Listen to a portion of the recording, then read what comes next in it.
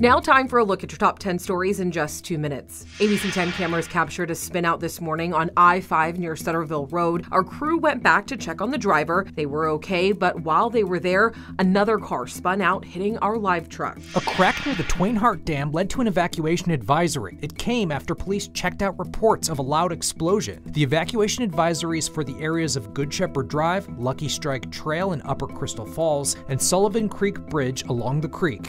We, the jury on the charge of manslaughter in the first degree, find the defendant guilty. Former Brooklyn Center, Minnesota officer Kim Potter found guilty on both first and second degree manslaughter charges today. Potter shot and killed Dante Wright, claiming that she meant to grab her taser instead. She'll be sentenced in February.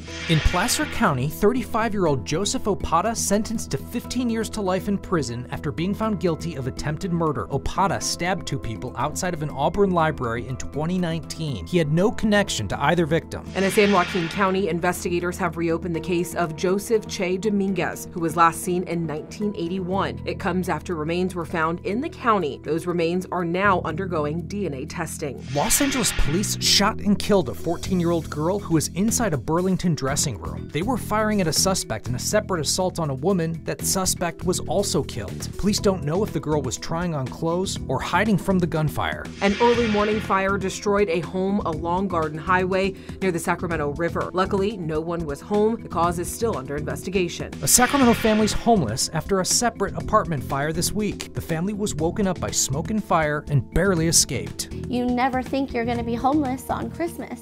We've posted a link to the family's GoFundMe at abc10.com. Celebrated author and Sacramento native Joan Didion died today at the age of 87. Fans left flowers, remembrances, and letters of appreciation today at the home where she grew up. Body camera video captured the moment when deputies in Kentucky rescued 2 babies who survived a tornado. Both are okay and now with their families tonight. Praise God, Lord Jesus. Oh, thank you, Jesus.